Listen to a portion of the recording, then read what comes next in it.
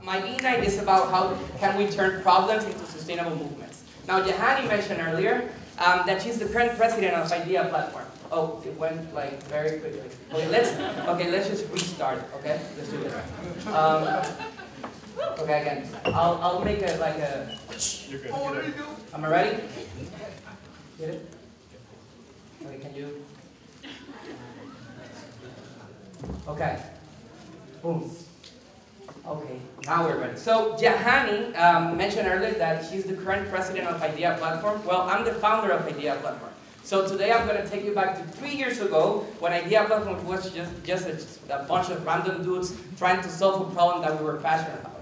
Now, when we started with the project, many people thought in our country that it just was crazy to try to make a platform for students to stay in Puerto Rico and try to save a country that is passing through the worst financial crisis ever. But that wasn't enough to stop our movement. Today we're one of the biggest movements in the country. We have our own makerspace. We are winning international startup competitions, and we even got Oculus Rift as our sponsors.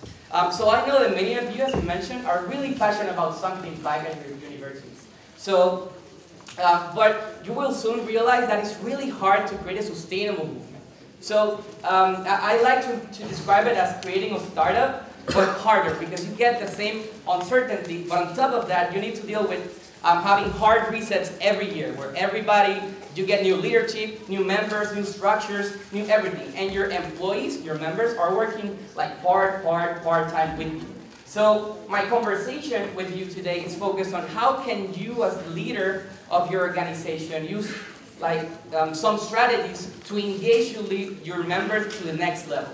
Now, the first thing that you want to do is to understand and embrace as a leader that there's no real reason why they should be there with you. There's no logical reason. They have classes, you're not paying them usually. So the first thing you want to do is create your own value creation field. Many people describe it as a distortion field. I like to describe it as a value creation field.